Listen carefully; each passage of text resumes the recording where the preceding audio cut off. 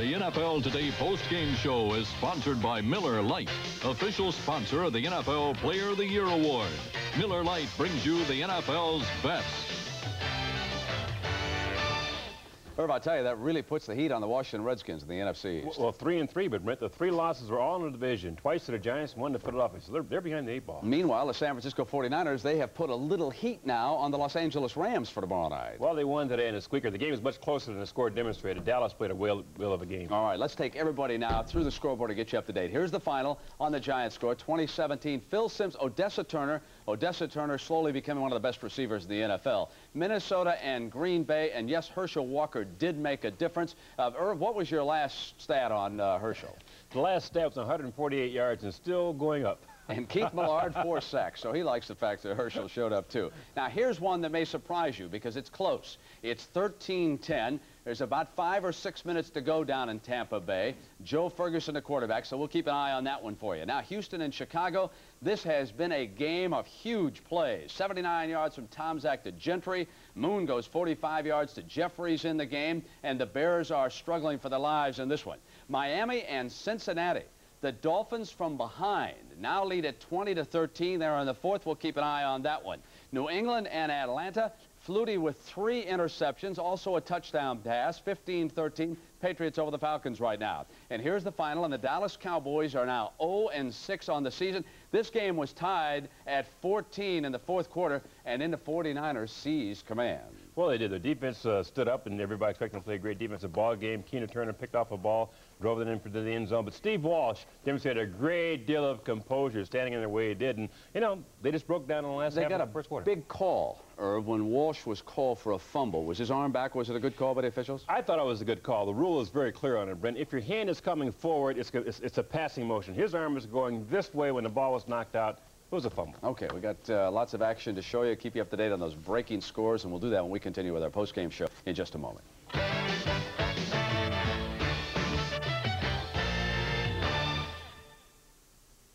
Over its life, a Motorcraft battery delivers enough energy to light up a small park, like Candlestick Park. Shouldn't you install that peace of mind? Motorcraft quality parts from Ford. A Motorcraft spark plug has to fire 500 times a minute. Over its life, that's a spark 5 miles long. Shouldn't you install that peace of mind? Motorcraft quality parts from Ford.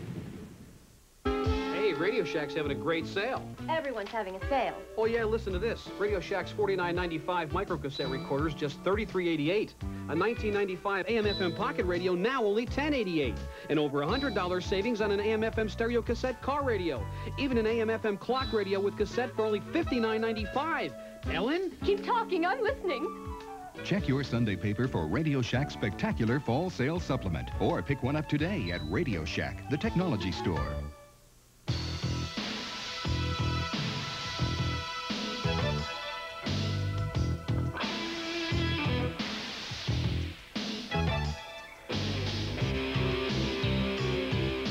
Cold filtered, never heat pasteurized, Miller Genuine Draft.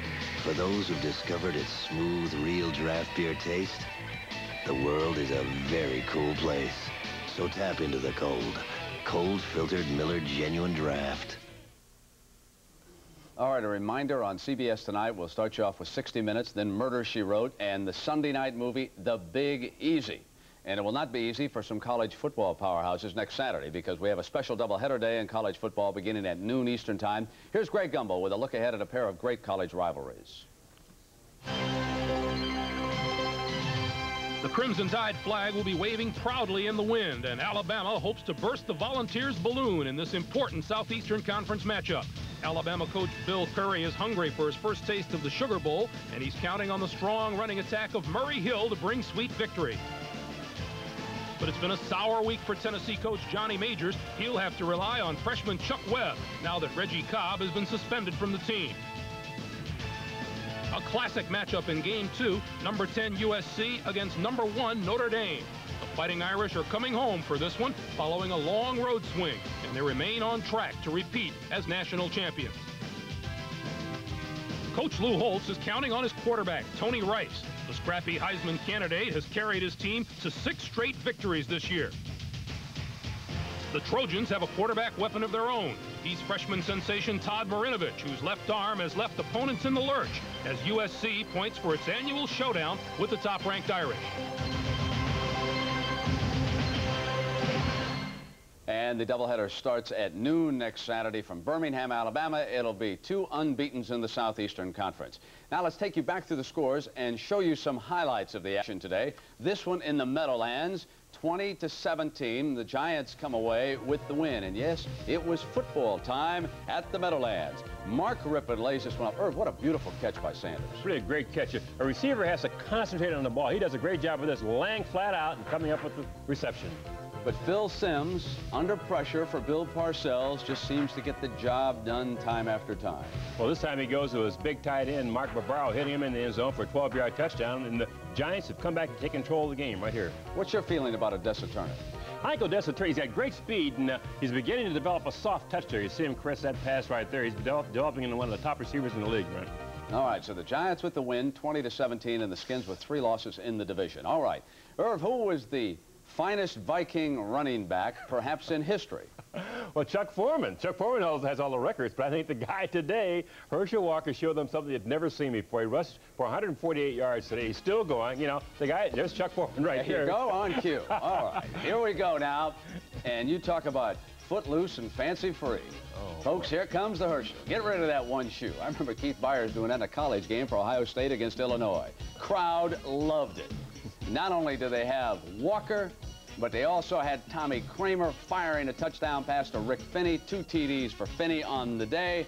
And one more time, Irv, here's your guy. One more time for Herschel Walker. He likes to run from the tackle outside. You can see he picks a hole there, bursts upfield for 22 yards, and he said, Irv, I'm going to love this Viking offense. All right, let's get an update from somebody now on the Tampa Bay game, because they were up by 3. It's still 13-10. They're in the 4th quarter. We'll get a time check on that one as we show you some of the highlights from the game. 2:35 to go in the game, we hear right now. Out of the shotgun, Joe Ferguson, a little rusty, folks. He hit the umpire right there in the navel.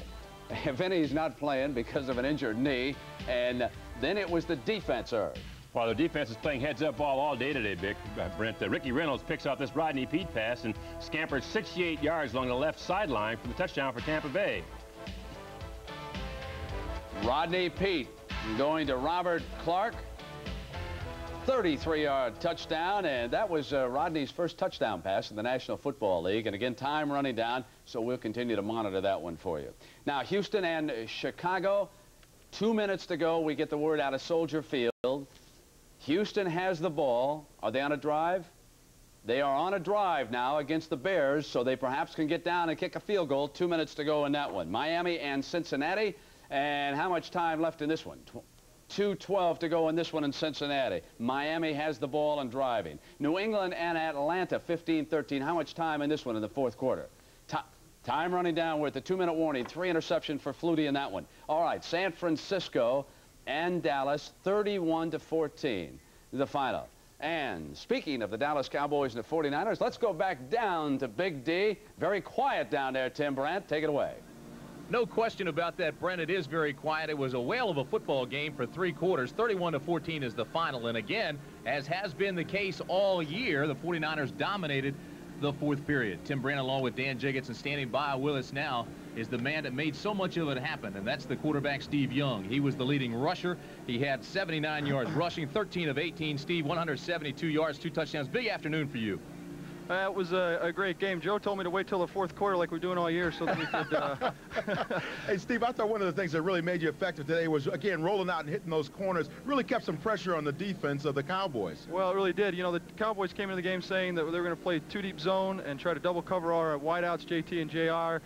And so then we had the drop-off passes, and we had a running game going, and then rollouts gave us some time to throw the ball. But Dallas really did a good job of just slowing us down and making us be very patient. Steve, we're going to show you the 2 touchdowns now. The first one to your tight end, and explain to us as they develop. Well, the first game, this play right here was an audible at the line of scrimmage. I saw a 2-deep zone, and what it does is send the tight end down the middle against their middle linebacker, and we just kind of sneaked it over his head for the touchdown. Brent Jones has been playing great football this season. Now, you didn't go to your #1 receiver, Jerry Rice, much today. He only had 2 catches, but that second catch was for a touchdown. Take us through that one. Well, this is just man-to-man. We saw, as soon as we line up, we see JR on Everson Walls. I know that's the place to go. I just lofted up in the air, and JR, you can see right here, makes a tremendous catch and adjustment to the ball, and that was the game right there. I thought the key there, though, for the touchdown pass was the timing that you put on the ball and the touch, just kind of dropping it over right between the end zone and Jerry Rice and your receiver, and then going out of bounds. Right. You know, Dan, I was really worried about the crown this field has. It's really kind of a downhill throw, and I really thought that I might have put a little bit too much on it, and JR made a nice play. Yeah, see, you got your flak jacket on there. You didn't run too much flak today, huh? A little flak when I got out of the pocket. I'm going to really work hard on staying in the pocket, Dan, and see if I can become a real drop-back quarterback as I play more and more. Steve, thank you very much. Congratulations. You go to 5-1. We'll see you along the way. Thanks, Timmy. All right, Steve, right now let's go to Pat Summerall. Pat? Okay, we're at Giants Stadium where the Giants have just beaten the Redskins 20-17. And one of the Giant heroes, Otis Anderson, is standing by down on the field. 101 yards, 25 carries. You want to carry that much? I tell you what, whatever it takes to win. If it means 25 times, I guess I have to carry the load. You know, O.J., in the first half, you had like 25 yards, and then you came back and got 75 yards in the second half. Were there any adjustments you made at halftime? Well, what we did was we went in and we found out that a lot of plays that we were trying to run inside, they were doing a lot of stunning. So we thought we would stretch them first by going outside and then come back later on with the inside game, which has started to work. How did you feel about the decision? 3 times Bill Parcells made it to go for a first down on fourth down every time you made it. Well, Raul was nursing a bad leg, so we felt we had a better chance at trying to get the first down than the field goal because of the fact that he was nursing a bad leg. I know that last week after the Philadelphia game, they thought that, you know, the Giants' running game wasn't there, and maybe O.J. Anderson's getting a little old. How does that make you feel when you hear all that talk, oh, he's too old to be a starting running back? Well, first of all, John, I really don't pay that any attention. I don't read the newspaper, and I don't listen to myself, or I say I don't do interviews for, you know, when other teams are talking about me. I don't want to hear anything negative or positive. I just go out and try to play. I just thank God for my life, my health, and my strength, and the ability he's given me to play. Well, we say congratulations to you and to the Giant teammates of yours, and thank you very much. Thank you. Now let's take you back to the New York studio and Brent Musburger.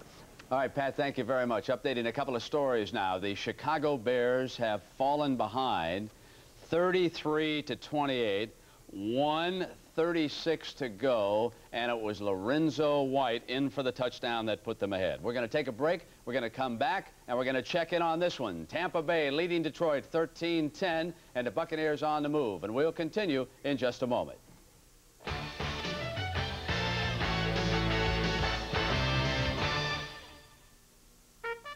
At BIC, we sympathize with the ways that you pull and stretch your face in search of a better shave. That's why we've created the BIC Metal Shaver. The patented BIC Metal stretches and smooths your skin thanks to its unique metal guard bar, so the shaver glides closely and comfortably. So instead of stretching, start reaching for a BIC Metal Shaver. It stretches your skin for a better shave. And that's no stretch. I was always a quarterback's favorite target. I never dropped the ball because I had hands like glue. And even after football, I stick with my favorite beer, Miller Lite. I don't want some watered-down version of a regular beer. I want the less filling beer that tastes great. White. Not again. Thanks, Andy. Thank you, Dwight. Nice. There's no catch. When it's Miller Lite, less filling tastes great.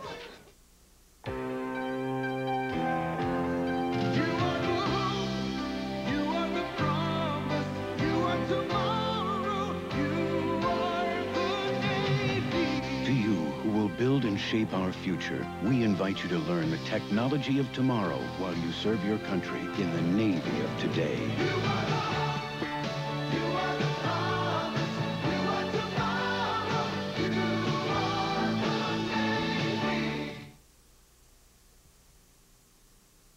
All right, on the scoreboard, let me get you up to date. Tampa just kicked a field goal, so they lead it by 6 now with 2 minutes to go. And in a shocker, because they did it on the road today, Miami comes from behind and they beat Cincinnati 20-13. The Bears are still losing. We'll monitor that one. But tonight in Oakland, Game 2 of the World Series between the San Francisco Giants and the Oakland A's. Now, last night, Dave Stewart of the A's silenced the Giant lineup, limiting them to only 5 hits.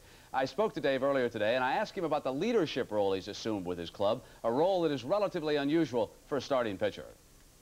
Well, I do things by example. Like last night's ball game, I felt that it was an important game for us to get ahead of the Giants right off the bat and get our first foot out.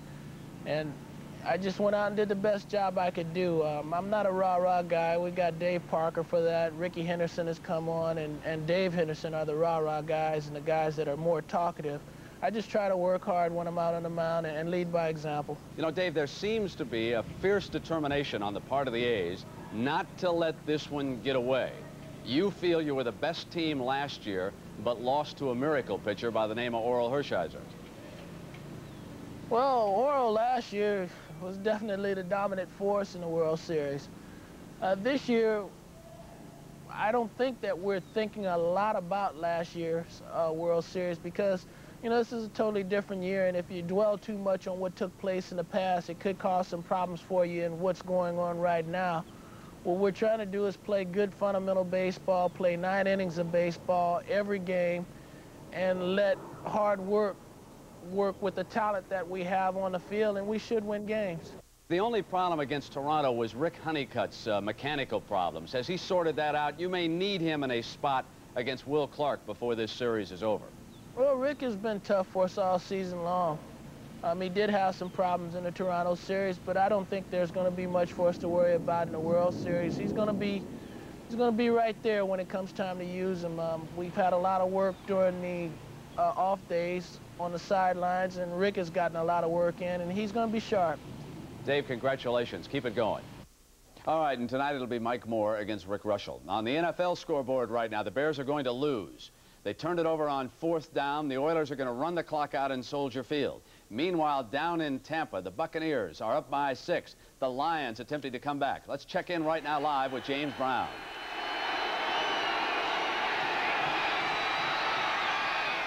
A wide-open Robert Clark for the first down for Detroit. Run out of bounds at the 48. Sorry, James, you're going to see that when you play those deep zones. It's that prevent type thing. It's that, watch this.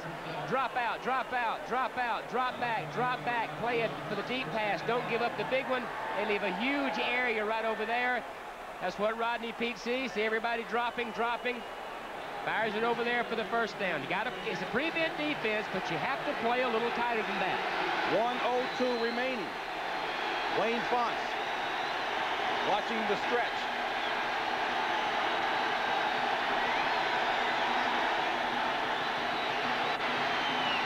Short pass to Clark. Whoa. He's got the first down and some room. And Mark Robinson runs him out of bounds at the 28 of Tampa with 55 seconds remaining. Taking advantage of that extremely loose, and I do say extremely loose prevent-type coverage. It's a good call by the Detroit offensive people, Miles Davis's group, to get that screen out there and take advantage of those deep drops and then let them run for the long gainer. And that's where the speed burners come into play. Detroit needs a touchdown to win it.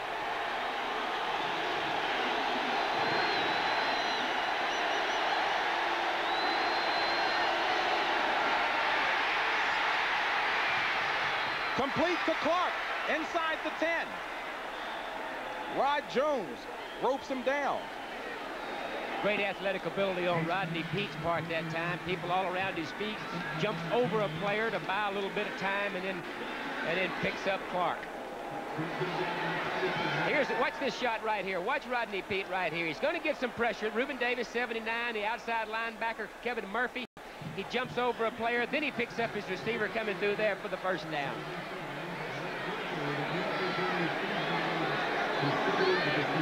(16-10) ball game. Tampa on top. A world of time remaining. 45 seconds. The Lions have the ball at the 9. of Tampa.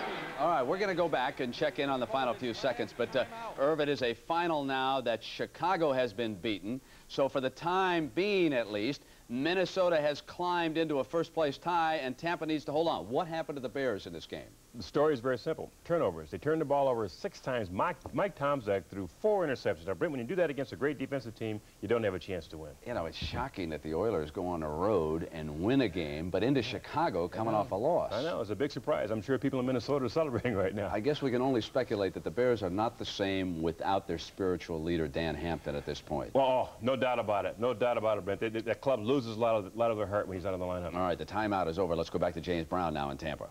At the 9.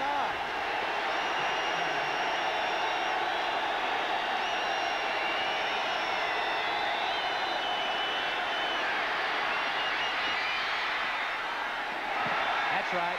Overthrows the intended receiver, Robert Block. Throw it away.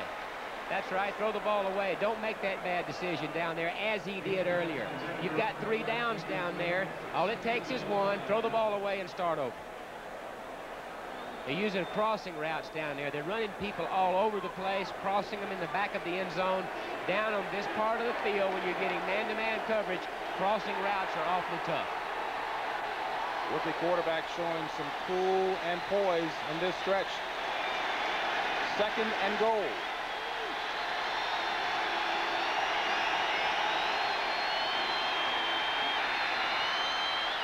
Complete at the 4-yard line.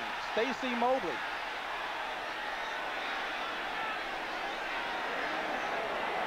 Ball is marked at the 5. Now here's where I think that the silver stretch has some problems. Is when you get down around, here's what's going to happen. It's going to happen up here in the top of your screen right up there. He's going to get out of bounds, which is smart to take advantage of the clock. The slot back out there just stops right there. Just stops right there. Know where the sideline is and get out of bounds. On this part of the field now is where I think the silver stretch suffers because the field is cut down. You don't have as much field to stretch.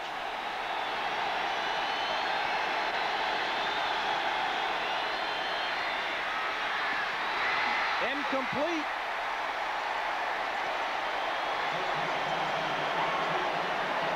Rod Jones covering Robert Clark.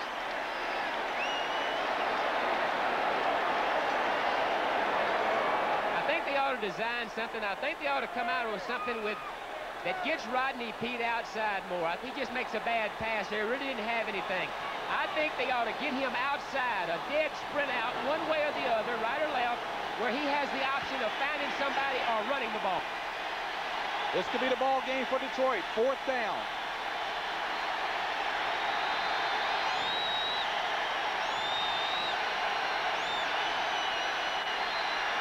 Run.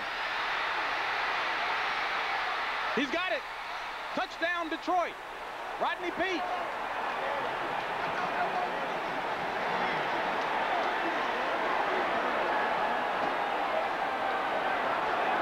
It was a foot race between Rodney Peete and Kevin Murphy, and Peete, with the bad knee, won it.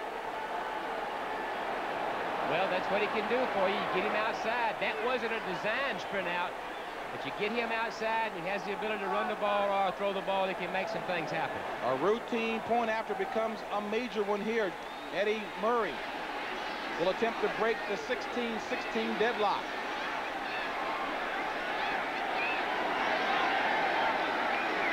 The holder will be Jim Arnold.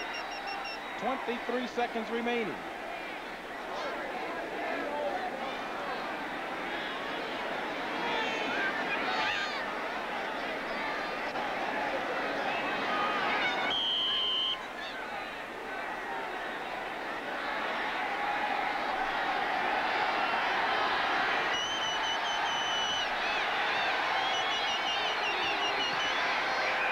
And it's good. So the Lions, hopeful of their first win this season. Just a tremendous performance by Rodney Peete and the Lions. Ray Perkins gambled and lost, keeping Testaverde out of this game and feeling they could win it. So now, the Minnesota Vikings move into a tie with Chicago, and Tampa Bay fails. So the Vikings 26-14 over Green Bay. We've had a lot of drama. Some of it just occurred down south in Atlanta. where with time running out, the Falcons got the third field goal of the day from Paul McFadden to edge the New England Patriots and Doug Flutie by a score of 16-15. So Atlanta comes from behind with a great defensive effort, and the final ticks on the clock now down in Atlanta.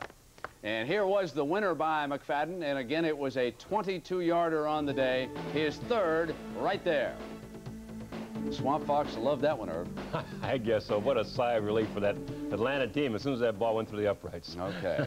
All right, so for those of you who watched the San Francisco 49ers explode in the fourth quarter and to watch Phil Simms and Odessa Turner, we bid you a fond adieu. For those of you who watched the Herschel Walker show for the Minnesota Vikings, we'll come right back and continue our post-game activities in just a moment.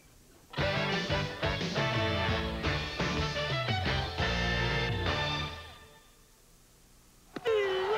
your eyes up! Hey, check out the old timer. Come on, will you? Come on!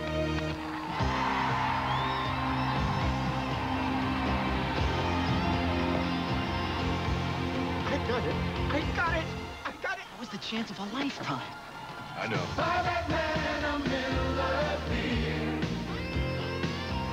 Hey, see if you can hang on to this.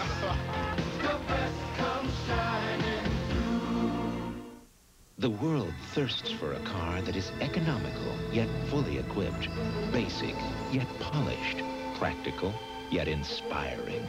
Some may think such a car is only a mirage.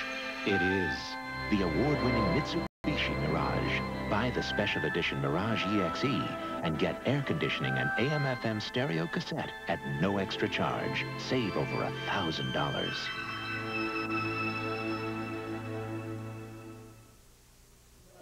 I'm tired of us centers getting no recognition.